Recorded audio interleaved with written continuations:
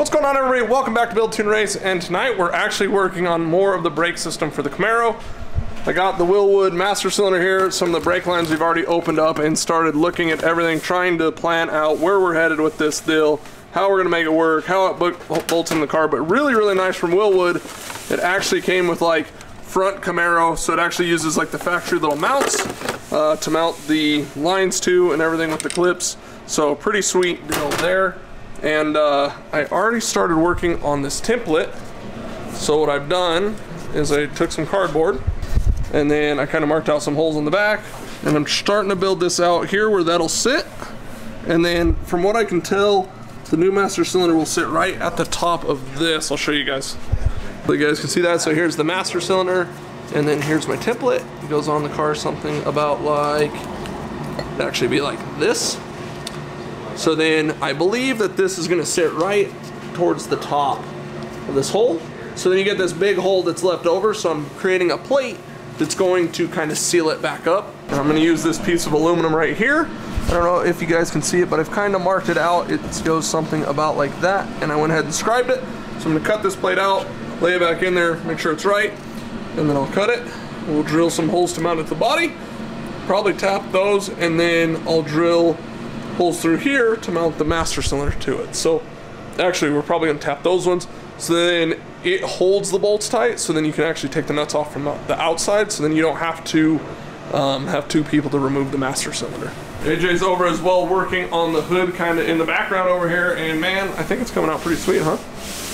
Whoa. Yeah. No, I'm just kidding. Totally different though. Yeah, no, we got all the holes filled up from the previous pin-on deal. Now it's pretty good. We'll be close to being able to put the Zeus holes on there. So eventually we need to get this put on there. But we need the intake tube and all of that stuff figured out. So hopefully I didn't just blind you guys with that light.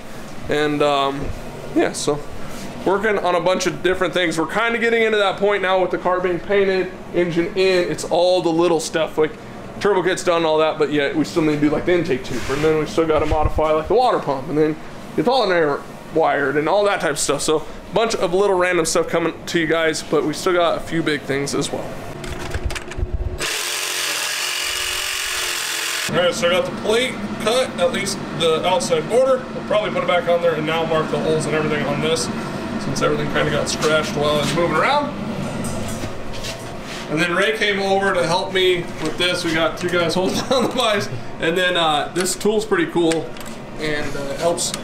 I mean, I guess Ray can explain it a little bit better, but more or less it does, what were you saying, the first and second? It does the complete double flare. What it does, it turns the first one over a little bit, and then the second one you put in, it does the 45 degree, because you need a double flare on brake lines.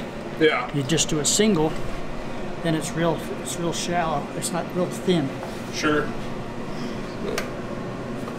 Takes a little pressure and then. Oh shit. See, that's what it does first. You turn it to the secondary. Bam! It's just that easy. That's pretty cool.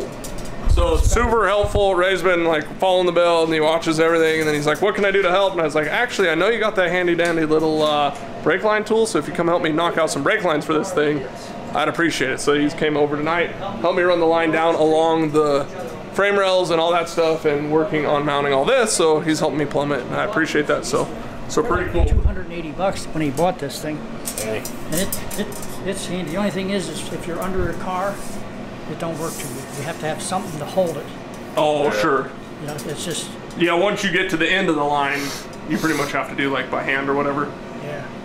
Or try to hold on to it. Or if you can take it off. Take it off. Take it off. Yeah. Do it and then put it back into place. Sure. On my Nova, I tried doing it by myself.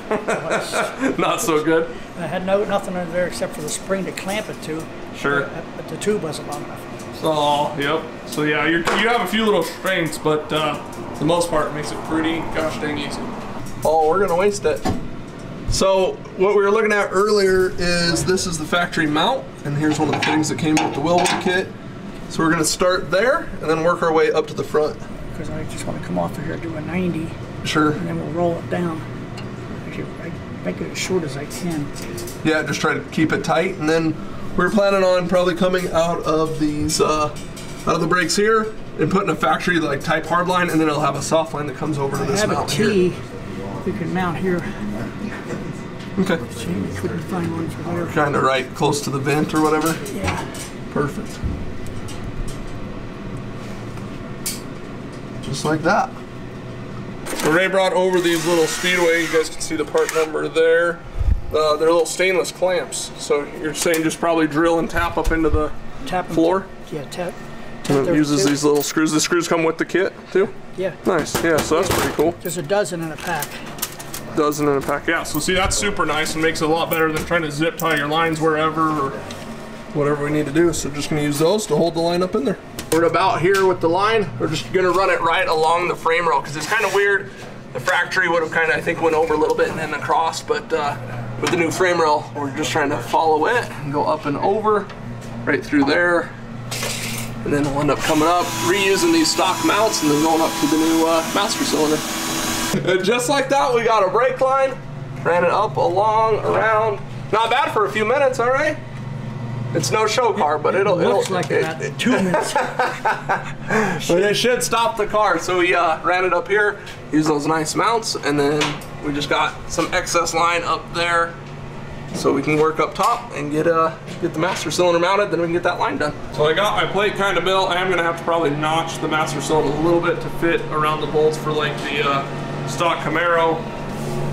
So that is real close. And then we got the line like you guys saw up to there. And then Ray's been looking at how to use the stock Camaro bracket, but we're gonna modify it and have it real clean there.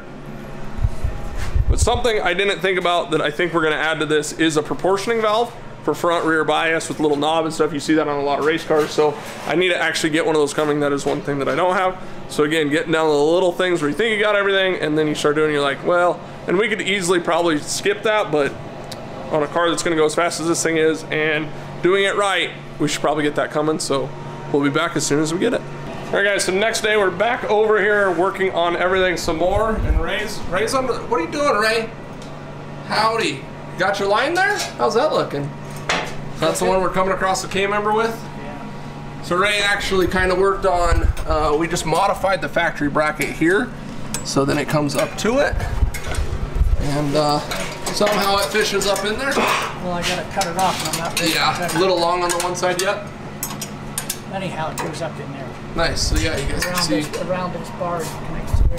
Kind of just snakes up through there. Yeah. On the K-member, kind of like the factory one, just a little bit cleaner. So we got that going on.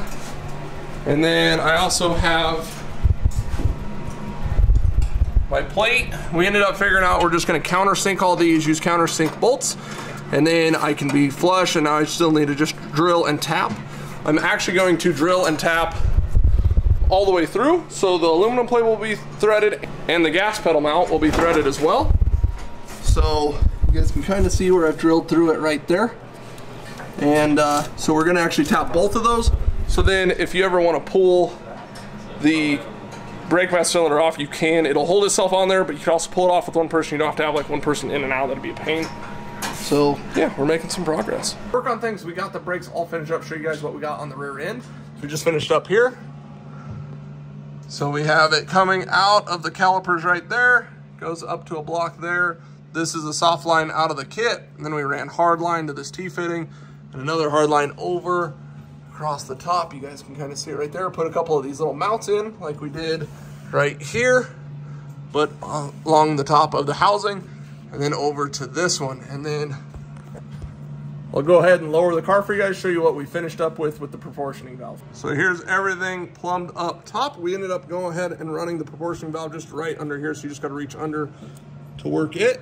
Kind of hides it nice and clean underneath the master cylinder. This is the front line, this is the rear line, front, rear, rear. They're already kind of set up to a percentage front and rear. And then obviously the proportioning valve there, so it goes right down. We kept it tucked against the frame rail right there to keep it away from the header. Goes down to the T-block there, goes over that side, and then over this side. And then that's the little mount we modified. Got everything tied in there. And then from here out, it's just this soft line again that then ties into the back of the caliper right there. So that'll be pretty easy to sum up once we get ready to, you know, bleed everything. But otherwise, the brakes are pretty much plumbed and everything's good to go. Big thanks to Ray. Thanks, Ray. You're welcome. Got it. Fun time, huh? Oh yeah. So I think that's it for the brakes on this thing. If you guys want to do me a favor, hit that subscribe button, hit the like if you enjoyed the video, and we'll see you guys next time.